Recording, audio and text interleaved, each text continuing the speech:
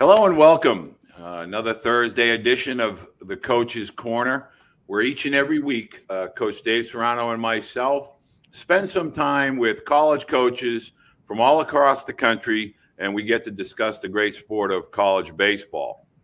Today, Coach Serrano is welcoming his student athletes to Johnson University down there in the greater Knoxville area. So I am joined today by the University of North Carolina at Charlotte head coach Robert Woodard. You might remember this name as he was a heck of a pitcher. In fact, when he left the University of North Carolina, he was the all-time winningest pitcher in school history. Spent some time in the Padres organization. Also was an assistant coach at both his alma mater and Virginia Tech. Now as the head coach at Charlotte University. Rob, thank you so much for joining us today. Yeah, Walter, thanks for having me on. Just been following your stuff and just appreciate for a long time and appreciate everything that you do for the game, and excited to talk baseball and, all things college baseball and recruiting with you today. Well, having some familiarity with at least one member of your staff, Toby Bicknell, one of the quality recruiting coordinators and assistant coaches, I'd like you as a head coach to kind of discuss with parents and student athletes that are watching here a little bit about what makes your university special and what drew you to Charlotte. I know you grew up there as a high school student athlete, but what is attractive about the university as a whole that makes it special for prospective student athletes? Yeah, no, that's a great question. So as you touched on, I grew up in Charlotte. I went to Myers Park High School. I'm a 2003 grad. So, this is home for me. My parents still live here in the city, and most of my best friends I grew up with and went to high school with, them and their families, they're all here as well. So, it's a special place to me. And then, you touched on Coach Bick, and he grew up here. He's a Charlotte Christian grad, and he actually, not a lot of people know this, my senior year of high school in 2003, his first coaching job right when he got done playing was actually being a varsity assistant baseball coach for my high school team. So I played for Coach Bick about, 20 years ago. And, that was a special run. Our high school team, we finished state runner up at the 4A division.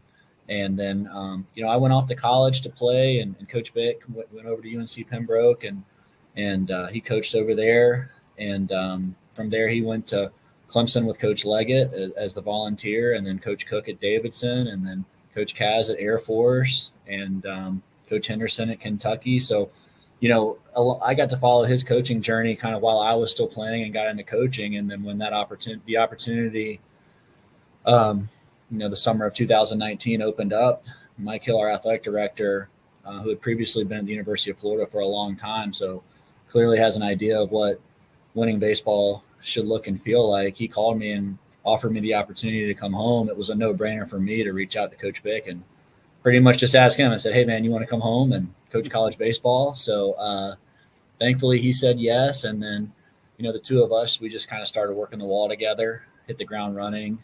That August of 2019, Coach Bick got here from Texas. He had previously started and was the state director for Prep Baseball Report at Texas. So he kind of pivoted to get back into the coaching game. We also have another member of our coaching staff, Tyler Simmons, who's our director of player development. He's a Charlotte Christian grad as well.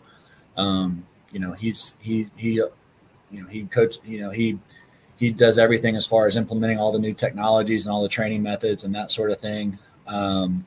He does a tremendous job with our program. So we've got 3 coaches on staff here at Charlotte that we grew up here, so we don't need a GPS to kind of get around town and that sort of thing. And, we've got, Panther season tickets, and we go see the Hornets play. And there's just, to kind of branch out into what we believe makes this university and this place special is everything that it has to offer. We're the 3rd largest public institution in the state of North Carolina. Not a lot of people know that. We have about 30,000 students here at Charlotte. We have a baseball stadium here that if you go online and, it's right behind me, it's picturesque right here on campus with, 3,500 to 5,000 standing room only seats right here on campus that our students can come out to and support. And then, so it's just the location and everything that the university and the city has to offer is unique. And on top of that, it's home. So, every player and person that we try to bring into this program, we put a lot of thought into, just because on a deeper level, we take a lot of pride in we believe that people matter, and trying to bring people here that are going to play for, what we call the 9 across the chest, which we can talk more about. But, it's a really special place, and it's hard to believe now that we're going into year 5 of this thing. So it goes by fast. Well, I want to talk a little bit about that 9 across your chest, because, over the last few years, and last year in particular, this is not a rising program. This is now more of an established program. That 49er, that Charlotte program is really, not only a regional contender now, but, beyond that, you're going into places like University of Tennessee. You're competing with the Clemsons, the North Carolinas, your alma mater. Kind of talk a little bit about not only the building process, but the caliber of student athlete that you're looking to recruit. Where are they generally from, and what are a few characteristics that you absolutely look for in a prospective student athlete? Yeah, that's a great question. I mean, I think anybody in baseball can look at a map and point to Charlotte, North Carolina, and just say, wow, that is, there has to be some good baseball players there. I mean, you look at the location that we're in, and then you start to think about all the Division I schools that are in the state of North Carolina. You go follow the Major League Draft, and you just go look at the rankings of each state. And, North Carolina, I think we're top 3 in players drafted every single year, up there with California and Texas and Florida, Georgia, so, it's just a hotbed for high-level baseball. And so, for us, I mean, we're certainly going to pay close attention to the city of Charlotte. I mean, it's our home, and the best players from the city, in our opinion, should be heavily considering staying home and playing here, which many have and have been great contributors for us. And then from there, we have worked very hard to try to schedule the toughest schedule we possibly can, so, I think last year, we had like number 7 or number 8 non-conference strength of schedule. Wow. A lot of that is because of our location, but a lot of it is by design. I mean, we just want to be a program that has the reputation for playing anywhere, anytime. And doesn't necessarily mean we're going to win every single game, obviously, but,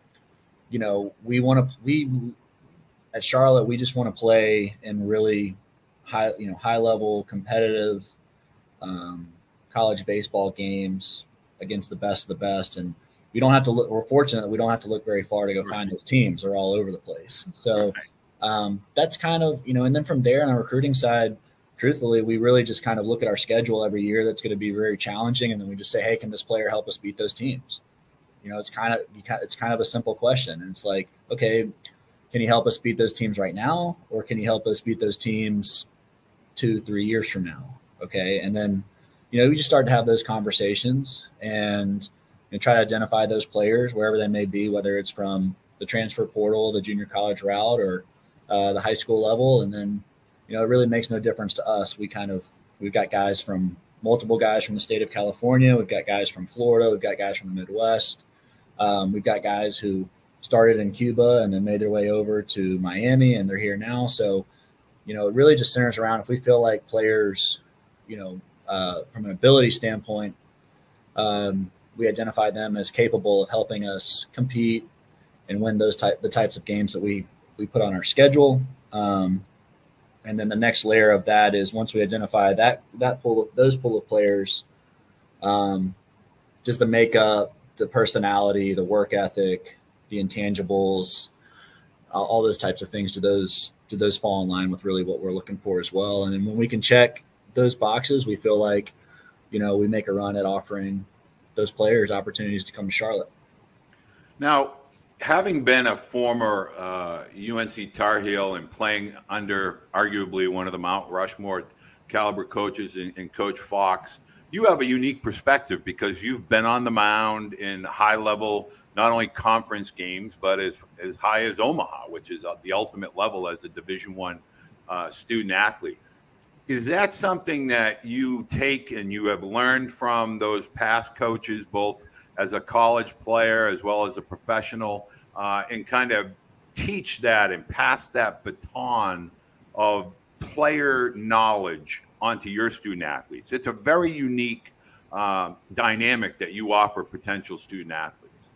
Well, thanks. No, I mean, it's honestly, it's a, you know, I think every coach along the way, no matter the sport, I think it's a very important question to ask, like, why do you coach? And one of my top reasons for why I coach is I feel almost an obligation to pass along the information that I've been fortunate to receive from a legendary coach like Coach Fox, and a legendary coach at UNC Wilmington, Mark Scaff, when I coached underneath him.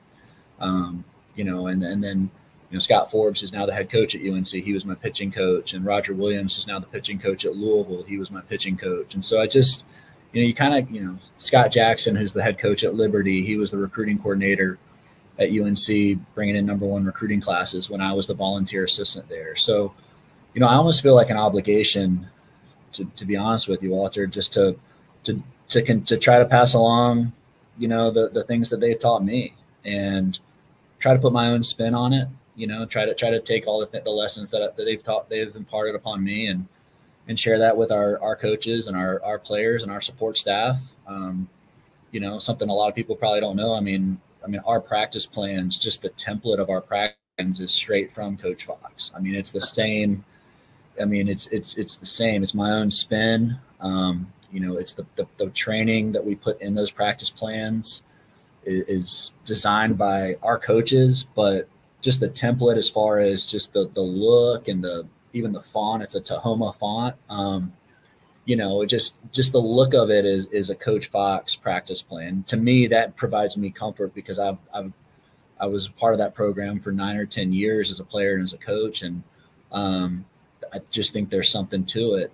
Coach Fox sent an email every single night to every player, coach, and support staff member, all in a group. So, you know, you're talking about 75, 80 people all in this email chain. And not a lot of people know this, but I mean, from my first day as a freshman in the fall of 2003 until my last day of the pitching coach in 2019, I mean, from, you know, while school is in session, minus winter break, minus summer break, every single night from 7 p.m. until 9:30 p.m., we're going to get a nightly email from Coach Fox. And that email would have the next day's practice plan and some of his thoughts. Some are lengthy, as you could imagine, with his thoughts, and some are very short. And, you know, but it was his method of communicating, you know, to every member of the organization, kind of what the next day, the next week, the next month it should look and feel like.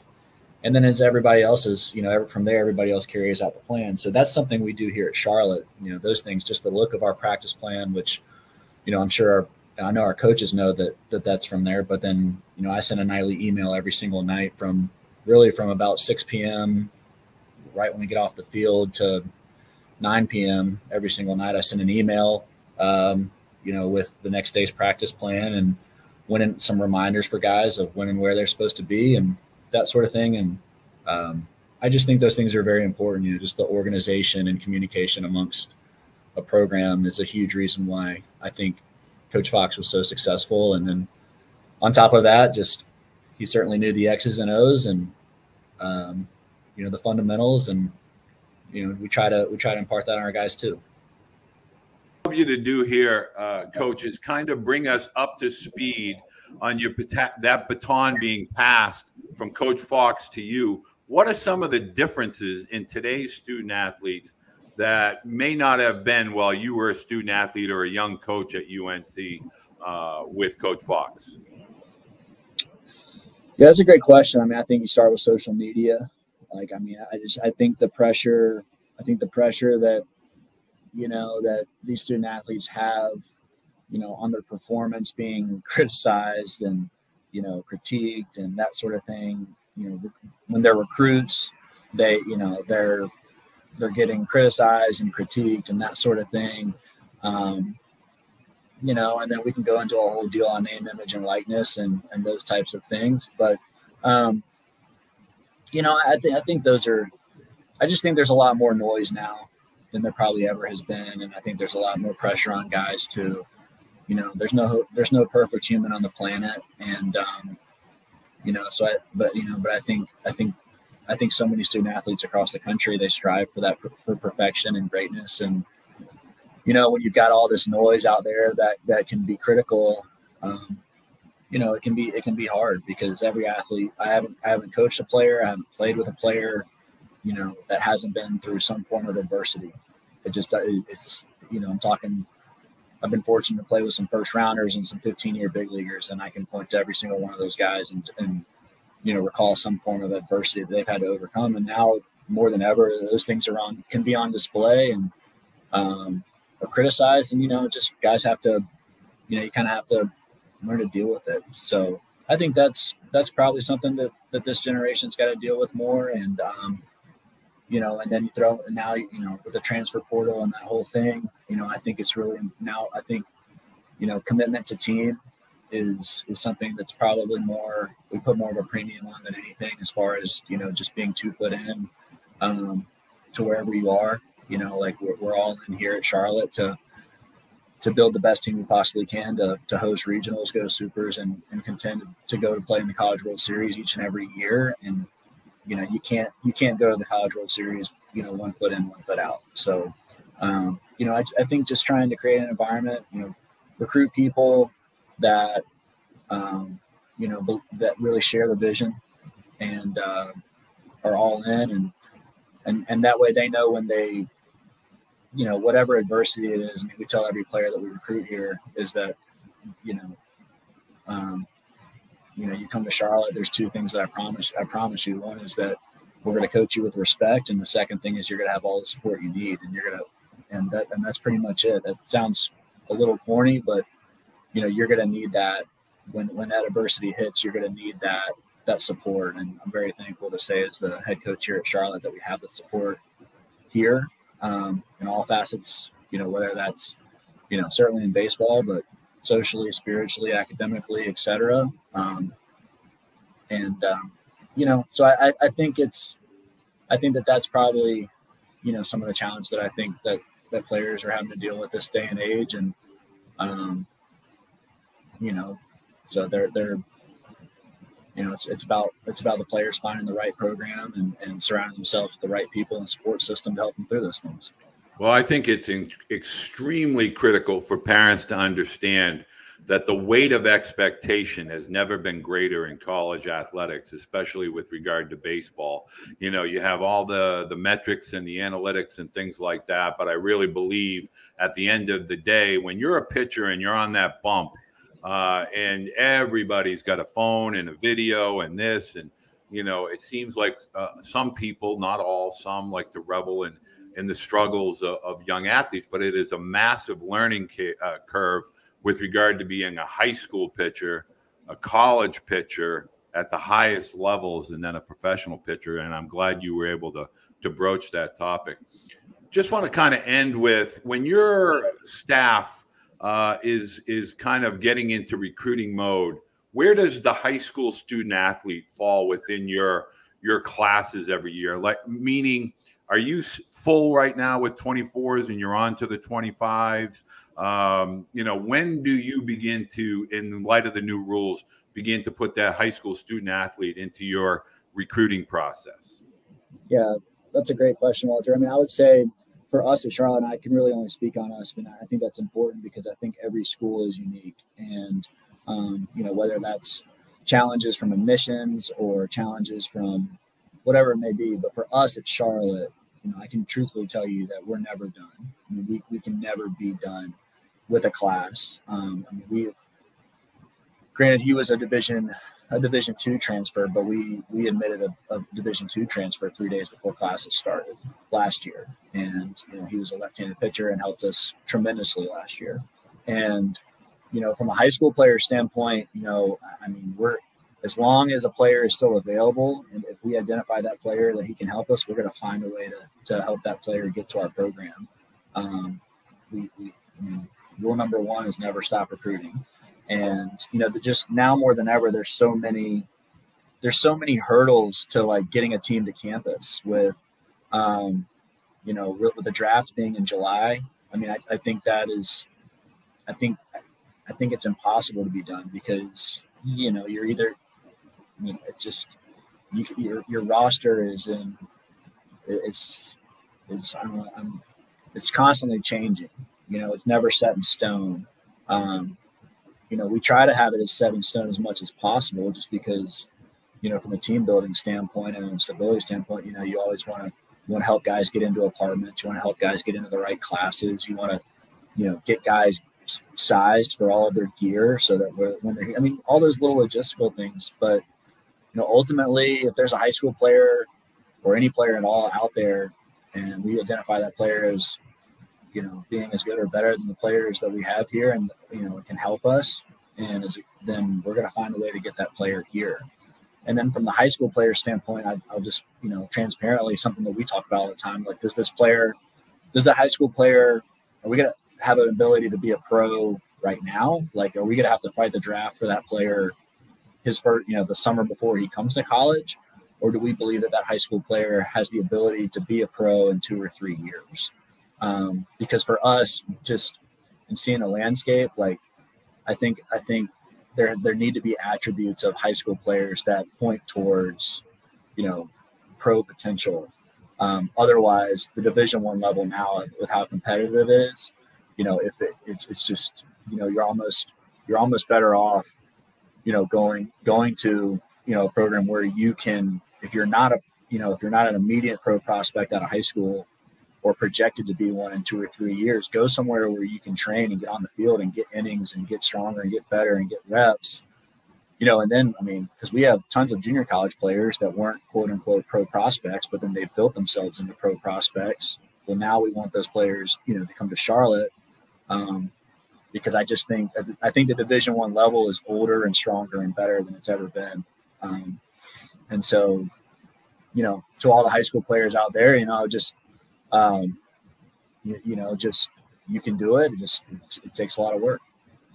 Well, Rob, I want to say thank you from both Dave and myself. I can tell you honestly, you know, both my boys, particularly Tyler, spent a considerable amount of time watching you on the old ESPN days, when college baseball on television was in its infancy. So I greatly appreciate the work that you and your staff have done with regard to, you know, the Niner pride, 49er pride. And I continue to root for you and your staff from afar. Please send my best to Coach Beede. Thank you for joining us. I want to let all parents and student athletes know, you know, Charlotte is definitely a destination city. It's a beautiful city, spectacular campus with outstanding academics and athletics. And if you have any questions, I'm going to be able to put Coach Woodard's contact information down below. Any questions that you have for me to send to him, I will. Everything that you will need as a family to reach out to Coach and the staff at Charlotte, I will have in the comments below. Rob, thank you so much for taking the time and the patience to join me here today. Thank you, Walter. Appreciate your time and all you do for, you know, educating players and families on not only college baseball and the recruiting process, but just everything in general. Appreciate it, Rob. Thank you, bud.